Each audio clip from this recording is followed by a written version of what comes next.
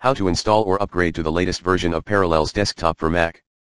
Parallels Desktop for Mac is distributed as a downloadable .dmg image.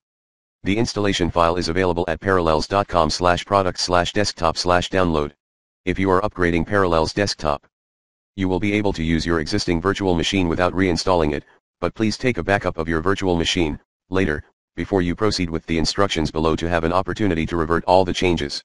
If you have a subscription for Parallels Desktop for Mac Home or Pro Edition, you can upgrade Parallels Desktop to the latest version with the license you own.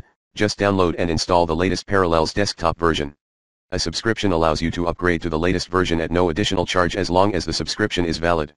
Double-click the downloaded Parallels Desktop installation file with the .dmg extension to mount it to Finder. Then double-click the install icon.